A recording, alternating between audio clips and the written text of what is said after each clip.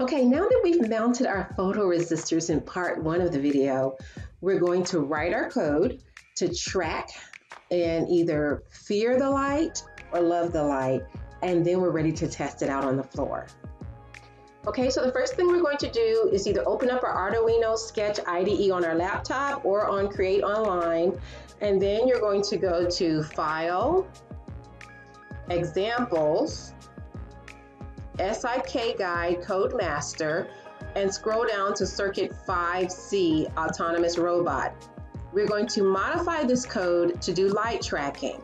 Once the code is open, we are going to copy and paste in some code from our Circuit 1C, which was the photoresistor. So the first thing we're going to do is to copy and paste in int photoresistor equals 0 and int threshold equals 200. 200 is the threshold in my house. This number may have to be changed. It depends on what the lighting is in your room. You want to make sure it's a number below what it will be once you shine the flashlight. So I'm going to leave mine at 200. So in your global variables at the top, just put int photoresistor equals 0, int threshold equals 200. Then scroll down to your loop function, and we are going to delete everything inside of there because this is all your obstacle avoidance code. We're rewriting this. So just go in here and delete everything so that the only thing that is left is void loop, left parenthesis, right parenthesis, left brace, right brace. Now we're going to add the code for light tracking. So the first thing we need to do is to read the photoresistor, and then we're going to print it to the screen.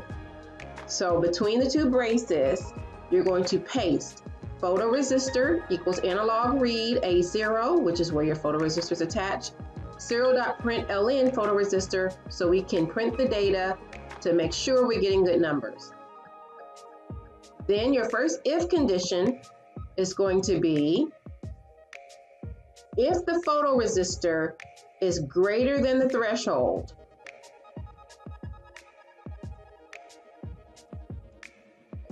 left brace, right motor 255, left motor 255, delay 500.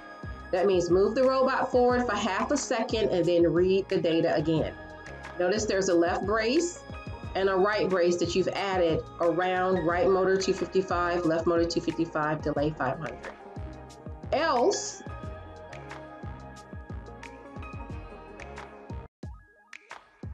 we don't want the robot to move, so then you're going to have else, left brace, right motor 0, left motor 0, which means stop the robot for half a second, delay 500. Then you close the brace, close the void loop, and we are done with our code. So you're now going to do a check mark to make sure we haven't created any errors. Upload it to your robot, and let's see what happens. All right, here is our light-loving robot. So if I upload the code,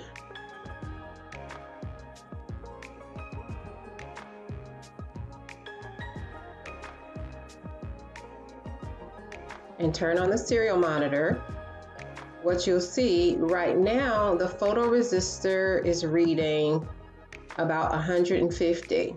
My threshold is 200, so I'm going to use my cell phone light to shine more light on the photoresistor, which is right here in the front, and the robot drives towards the light. If I take my cell phone away, the robot stops.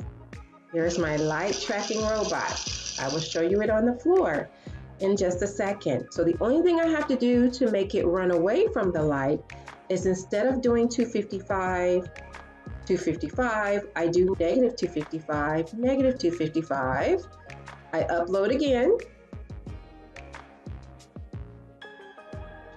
And now when I shine the light, the robot goes backwards if the threshold is greater than 200.